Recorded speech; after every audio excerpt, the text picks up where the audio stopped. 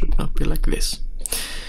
Hello, welcome back to another episode of the Self-Development with Tactics podcast. Today we're talking about alcohol.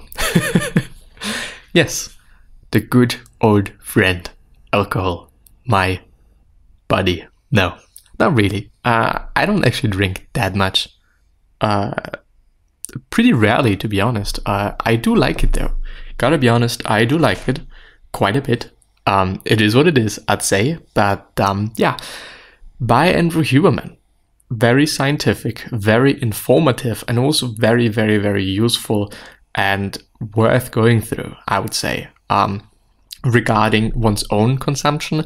Probably what is too much, what is too little. Nah. What is too much, what you should be thinking about.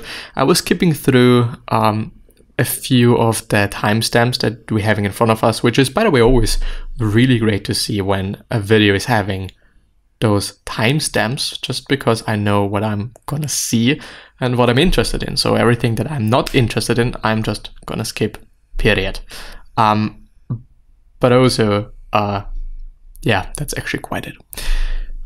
Let me show you, first of all, the title and so on and so forth. So what alcohol does to your body, brain and health by Andrew Huberman and the Huberman Lab podcast number 86. It's having 1.3 million views. That's very interesting, and I yet do not see. It is really interesting. Sometimes I see when a video was uploaded, and sometimes I just don't see it. For whatever reason. I still have not really figured that out. You know, what this might be due to. But yeah, let's actually head into it. I have watched a bit of it. Apparently, I don't really remember it, but I think it is a good one, as actually quite always. It is always quite a good one. Alcohol and serotonin, long-lasting effects, impulsivity, neuroplasticity, top-down inhibition. Let's actually go to long-lasting effects. They want to say. So the key thing to understand is that when people drink, the prefrontal cortex and top-down inhibition is diminished. That is, habitual behavior and impulsive behavior starts to increase. Now, what's interesting is this is true in the short term, so after people have 1 or 2, maybe 3 or 4 drinks, but it's also true that the more often that people drink, there are changes in the very circuits that underlie habitual and impulsive behavior. Okay, this is really important to highlight, so much so that I want to drill into it a little bit more deeply. For the person that drinks, say, every Thursday night or every Friday night, or goes out only on Saturdays, but every Saturday, there's evidence that there are changes in the neural circuits of the brain that control habitual behavior and impulsive behavior, and they are modified and strengthened in ways that make those people more habitual and more impulsive outside the times in which they are drinking. And when they drink, impulsive and habitual behavior tends to increase even further. This is something that's not often talked about when discussing the effects of alcohol. And we all know the effects of being drunk can be bad, right? Can be bad in terms of judgment, motor coordination. Certainly driving drunk is a terrible thing, get you or other people killed, and so on. But rarely do we hear about the changes in neural circuits from... Which I think, by the way, is the biggest thing. Maybe in general with alcohol, and maybe even in general with driving, that when you're having an accident driving, then it doesn't necessarily have to be due to your inability to drive or your inability to judge a situation or just your inability. Most often I think it is because of someone that just, I don't know, goes batshit crazy and does some bullshit, or is just, you know, not able to drive the car correctly, and so on and so forth. So I think this is a really big one, a really, really big one. Thinking about what am I doing to other people? You know, what can I cause to other people? Good and bad. And, you know, hopefully just really thinking about the good, and also remembering that we can do just a lot of good shit to people. And also we can really be assholes and make their lives really bad. At least worse, as it already is. And I mean, I've talked about that before, but I'm often thinking about when I'm interacting with somebody, I better make sure that this person is at least feeling the same as before I've talked to this person. I mean, if this person is feeling bad or worse afterwards, well, what the fuck did I do? If this person is feeling better afterwards, that's fucking amazing. I don't know, I don't want to see it as a guideline, or I'm actually really loud today, but I don't really know why. Am I really loud today? I think I am. Am I? Hello? Now it is okay, I guess. Well, really strange. Anyway, might be a good guideline. 1 or 2 nights of regular drinking. Again, chronic drinking doesn't necessarily mean every day and every night. It could be the person that simply drinks every Thursday or every Friday, or just once a week has 3 or 4 drinks, or maybe even a few more. That person is going to experience a decrease in this top-down inhibition, so an increase in impulsivity and habitual behavior because the brake on those behaviors has been removed while they're drinking, but also changes in the very neural circuits that allow habitual and impulsive behavior to occur more readily even when they're not drinking. And if you I mean, sorry for interrupting again, but this might just be the exact same thing that fortunately does happen when somebody is having, I don't want to say a trip, or did consume something psychedelic, and is then rewiring the brain, but in a positive way, as things are happening right now in the whole psychotherapy thing, or theme, the whole psychotherapy space that, people could be using, and I think at this time we are researching that, the details of that, people can be using psychedelics to rewire their brain in a good way. I do also think that Andrew posted very recently a video on that, which might be really interesting, and it probably is just the exact same thing.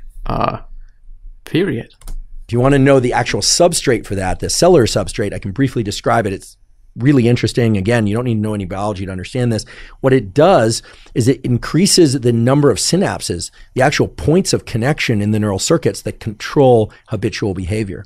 So there's literally a growth of the neural circuits in your brain that lead to existing habit execution, right? The performance of things you already know how to do, and a reduction in the neural circuits, or I should say a reduction in the number of synapses of the contacts within the neural circuits that are controlling behavior.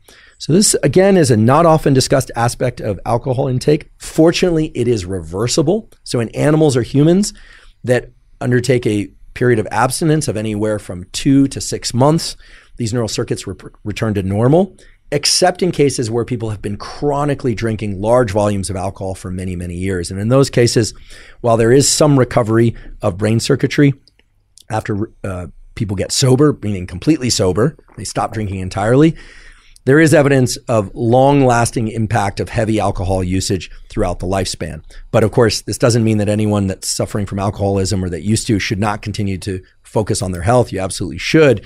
All is not lost. But for people that have been drinking for a lot of years, maybe you went to college and you drank a lot in those years and your neural circuits change. If there's a period in which you don't drink alcohol, again, from 2 to 6 months and ideally longer, those neural circuits can then be remodified back to their original state. So let's consider some of the other neurochemical effects of alcohol on the brain and body. And again, for right now, we're confining the conversation to people that are drinking on average 1 or 2 drinks per night.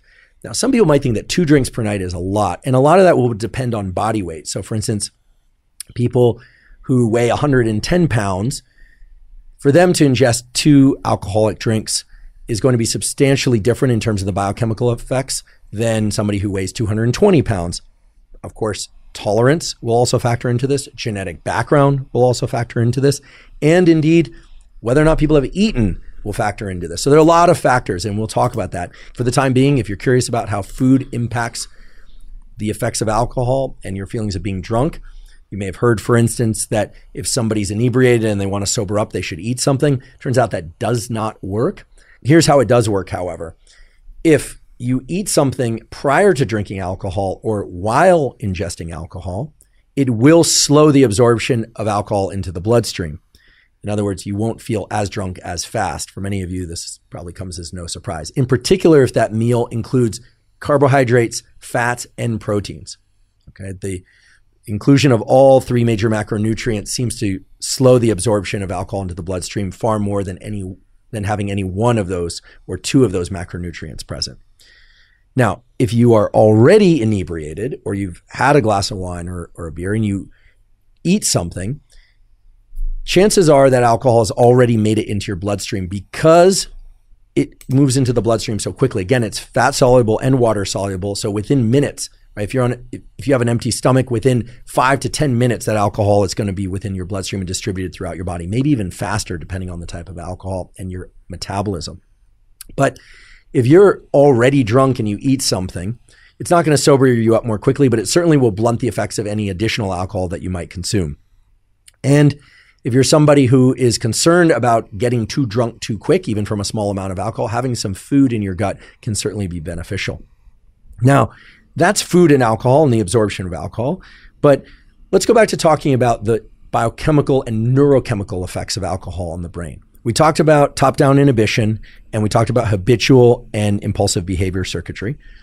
There are also dramatic changes in the activity of neurons that control the release of so-called serotonin. Serotonin is a neuromodulator. It changes the activity of neural circuits, and many neural circuits in particular. I don't know where he's heading now, but what I often see and feel and recognize is after a night of drinking, and I gotta be honest here, I do not drink that often, but when I drink, I tend to drink quite something, unfortunately, or fortunately, I don't know, it depends on how you think about things.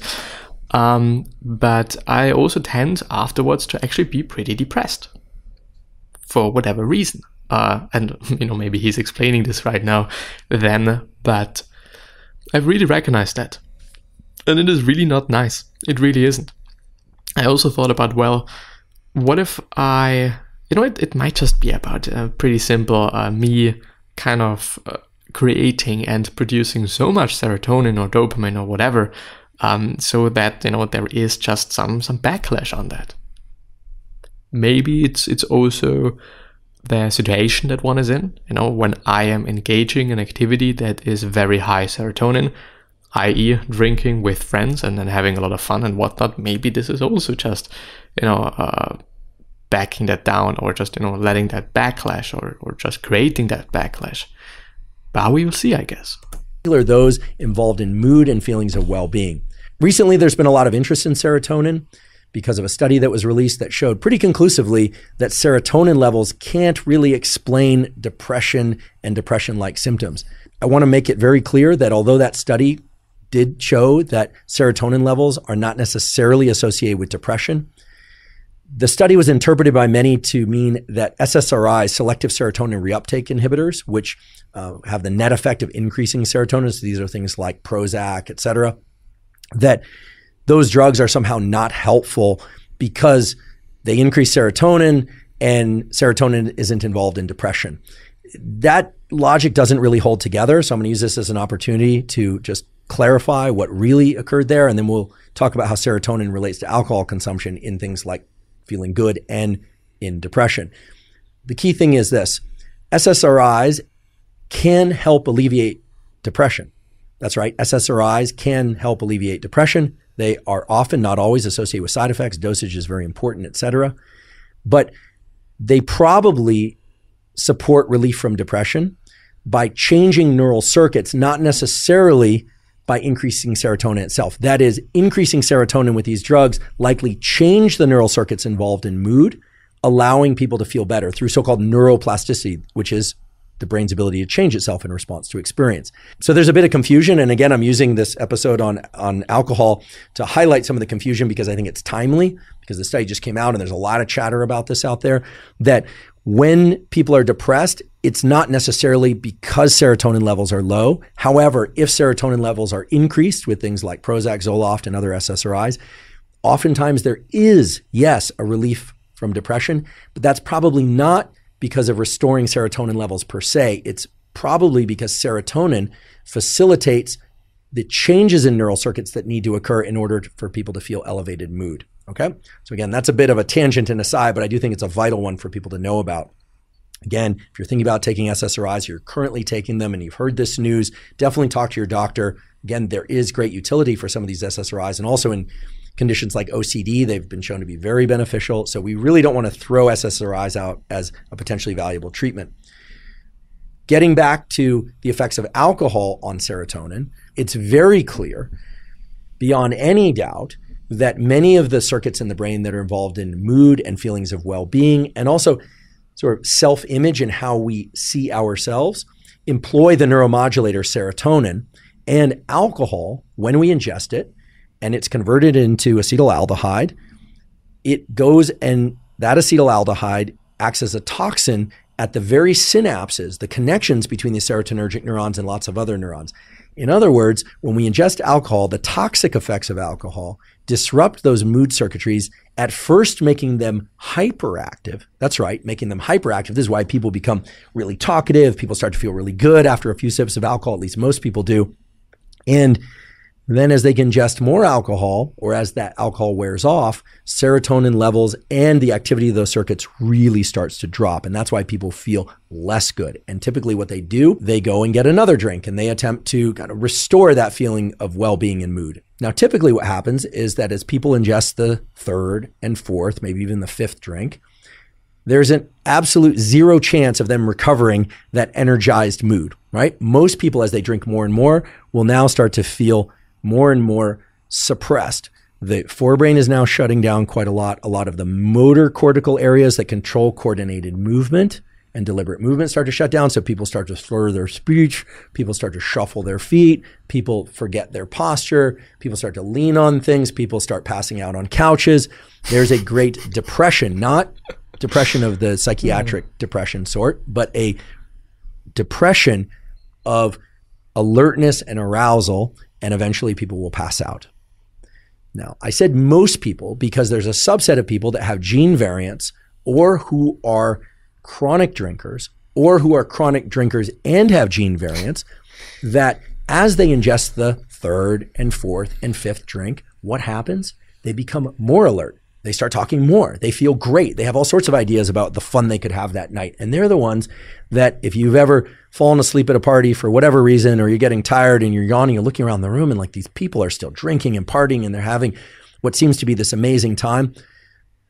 Often, not always, those are the future alcoholics in the room, or those are the people that have a genetic predisposition for alcoholism, or those are the chronic drinkers, the people who have built up enough of a tolerance, or who have the chemical genetic makeup such that increasing amounts of alcohol make them feel better and better and better. And of course, they too have a threshold beyond which their nervous system will start to get diminished and they'll pass out and fall over, etc. But that threshold is way, way higher than it is for most people. Now, this is important to understand, and it's important to understand because I think everyone should know and recognize their own predisposition and kind of risk in terms of developing alcoholism. It's also important to understand because it relates to the phenomenon of blackout.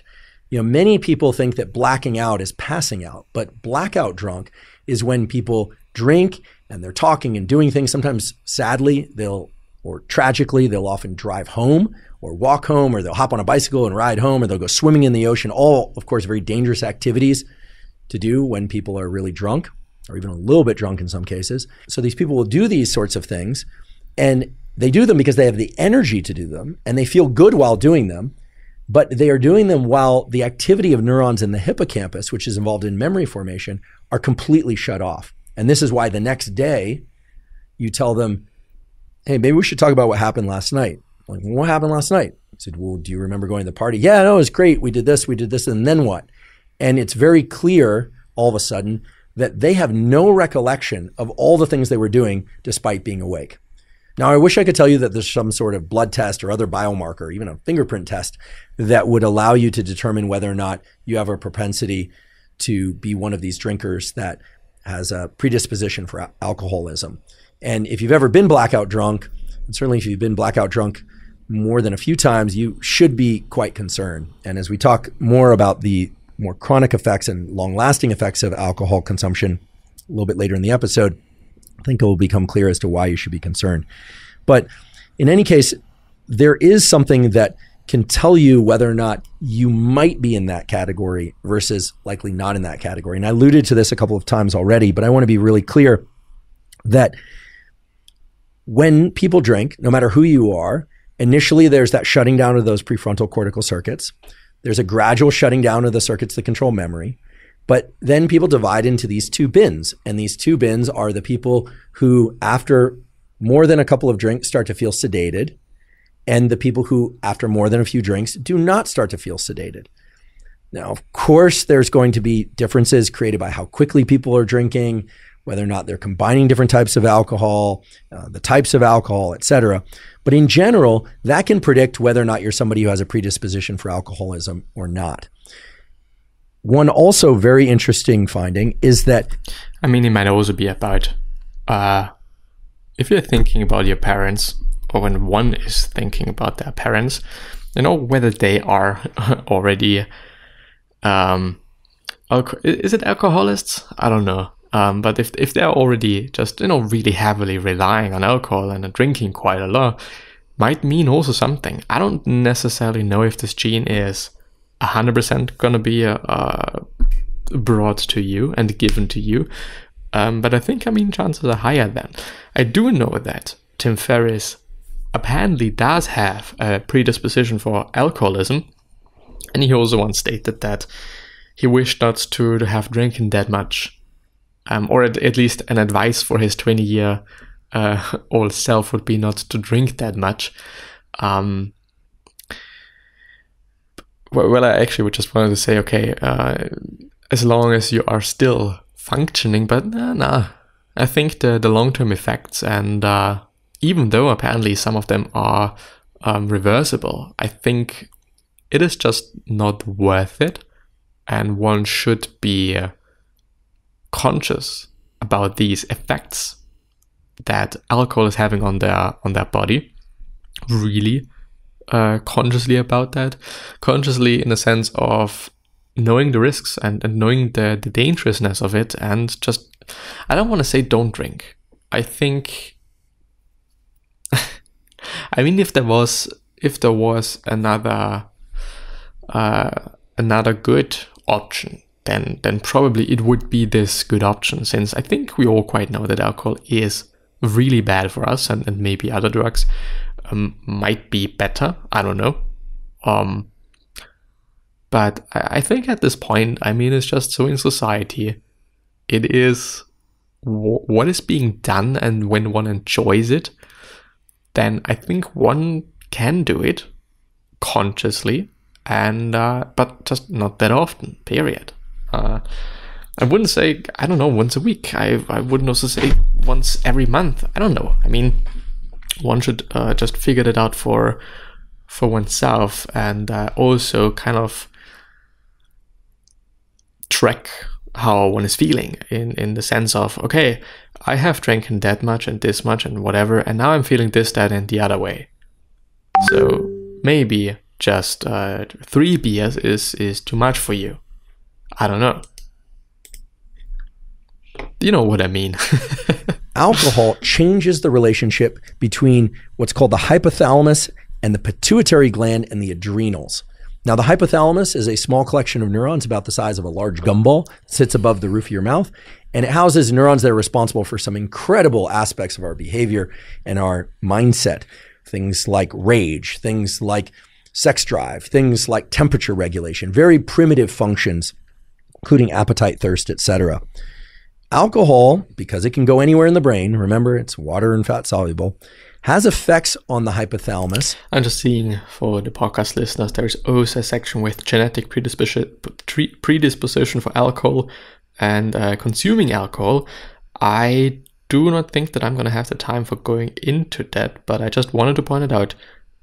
In the case, I am not going to have a future episode on that either.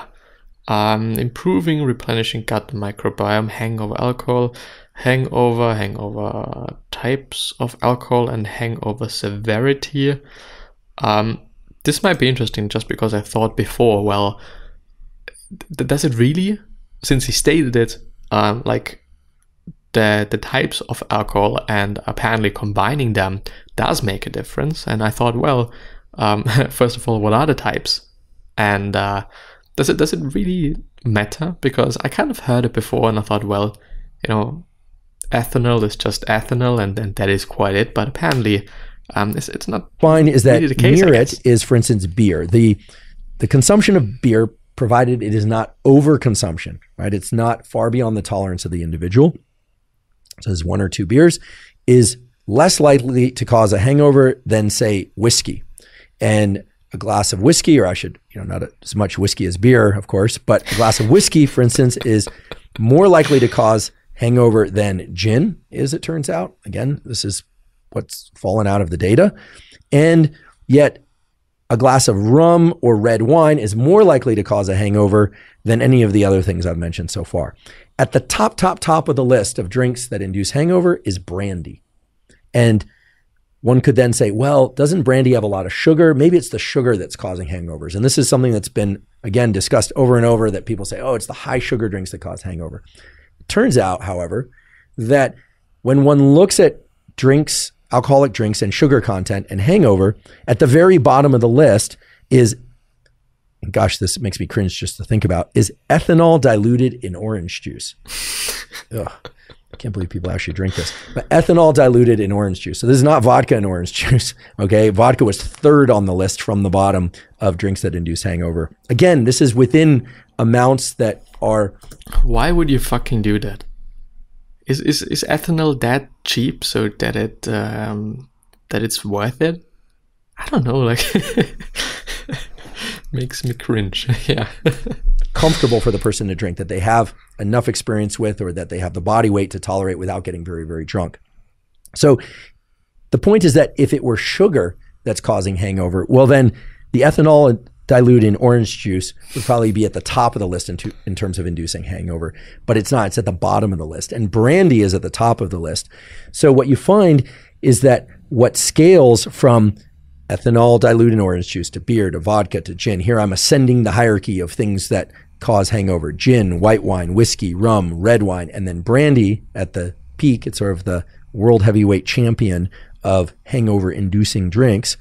Well, what's increasing are congeners within those drinks. Congeners are things like nitrites and other substances that give alcohol its distinctive flavor, and that also lead to some of the inebriating effects of alcohol. Now, then you ask, okay, well, what is it that these congeners are doing, and what are these nitrites doing? And guess what? While they do have effects on the brain and on other tissues, their main effects are to disrupt the gut microbiome. So what this points to, again, is that having a healthy gut microbiome, and perhaps ensuring that you bolster your gut microbiome the day after drinking, is going to be especially important for warding off hangover, or at least reducing the effects of hangover. Which is really interesting. Actually, I gotta be honest, yeah, I've quite always skipped the whole things about gut microbiome and why it is important and why you should be thinking about it and so on and so forth. Maybe just because I do not really care about it, and I think that I'm disrupting it quite on a daily basis. Whether it is, I don't know, maybe due to high dosages of caffeine or coffee or sweetness that I'm consuming every day. Is it every day? I think at this point it is not every day anymore, to be honest, which is interesting.